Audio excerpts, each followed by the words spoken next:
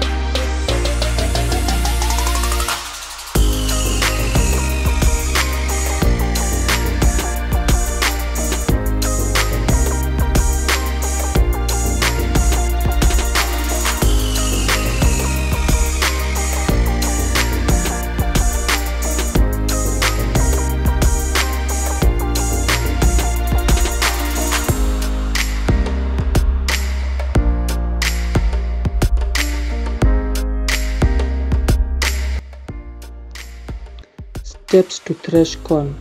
There's manual threshing and there's mechanical threshing. Anyway, in manual threshing there's hand and using a stick or mallet. For hand threshing, hold the cob with one hand and using the other hand rub the kernels off with the other.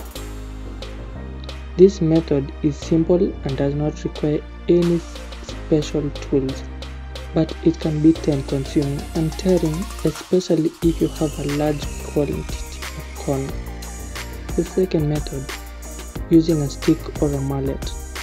Place the corn cobs in a large sack or on a clean hard surface. Beat the cobs over and over with a stick or a mallet to loosen the kernels. Be careful not to damage the kernels in the process. The second method, mechanical threshing. Here you can either hand crank corn sheller or use an electric corn sheller. For the first one, hand crank corn sheller, this tool can be clamped to a table or a bench. Insert a dried corn cob into the sheller and turn the crank. Of course, the sheller will separate the kernels from the cob efficiently. The second step, using an electric corn sheller.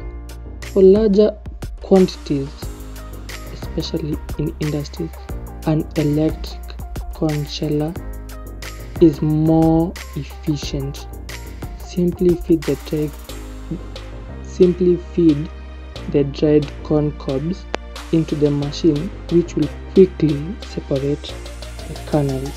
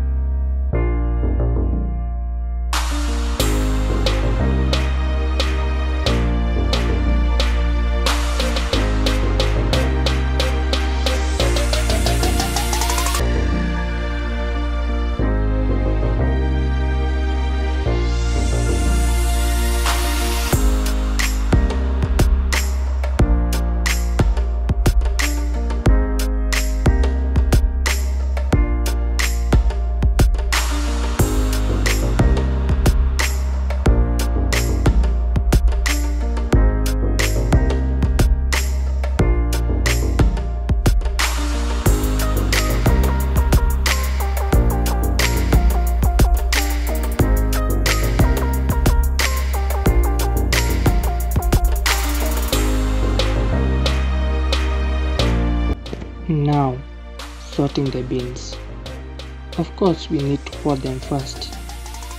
For this part, we pour the dried beans onto a large flat tray or a clean surface. Spread them out evenly so you can easily see all the beans. Yeah, so there's hand picking. We'll carefully inspect the beans and remove any that are discolored, shriveled, or damaged. Also look out for small stones, dirt, or any other debris that might be mixed with the beans. This process requires a lot of patience, as thoroughness ensures the final finish in the dish is free from unwanted particles and that all the beans are of good quality. Afterwards, we now rinse the beans. Of course, after unpicking, we need to place the beans in a colander of sieve. Then we rinse them as thorough under cold running water to wash away any remaining dirt. Stir the beans gently with your hand to ensure that all are cleaned properly. Thank you.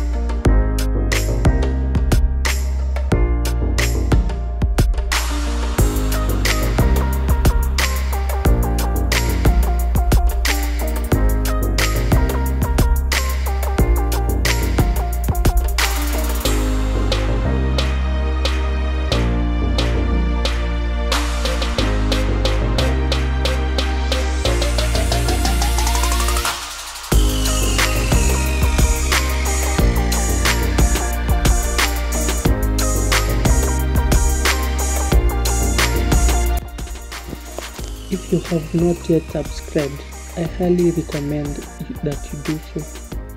Make sure that you also hit the notification bell to stay updated with all of Almasi's latest videos.